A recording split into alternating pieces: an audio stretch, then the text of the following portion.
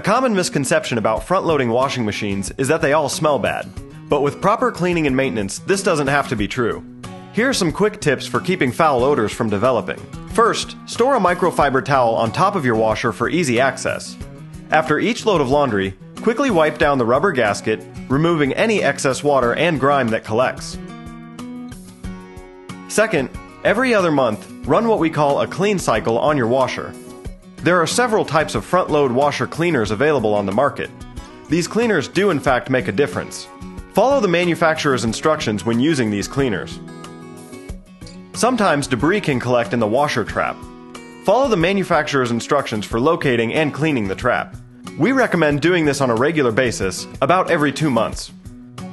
Lastly, if your laundry room design allows, keep the washer door open between washes. This will let the drum of the washer dry out completely. If you have any questions about this process, call Habitation Investigation at 937-205-4758 or 614-413-0075.